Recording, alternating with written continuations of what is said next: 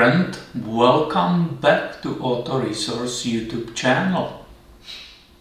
And this will be a very quick video on how to replace a battery in the Viper alarm remote. The model here is 7145V.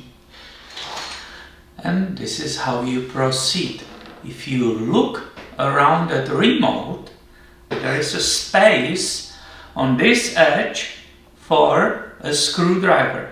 It's right here. Right? And that will be the way to open it, to split these two parts and get the battery out. So let's go and see how it will go on this remote. Right? Now I will twist that screwdriver and look at it.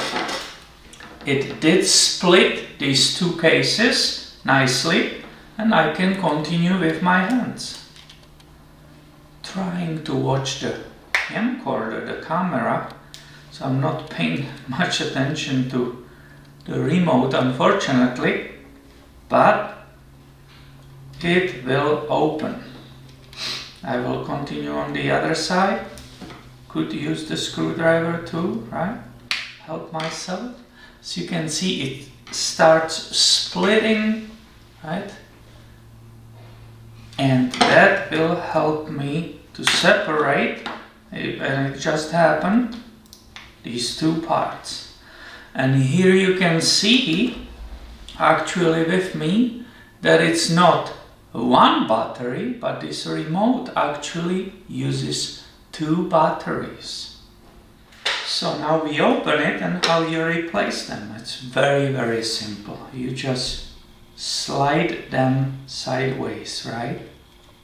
This is the one, the top one, and there is one more underneath. It's not being held any special way. You can even turn it upside down and the battery is out. So these are Panasonics and they are correct CR2016. So now how you put the new ones in. And it's the same how we took it apart, and I will demonstrate it with these two batteries which I just removed because I just checked them. These are 3-volt batteries and both of them are over 3 volts, so there's no reason to replace them. I'm just making this video for you.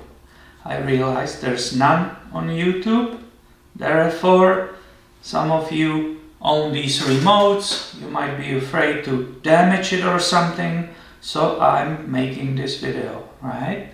You can already see both batteries are there. It should be flashing blue, right, if I push on it.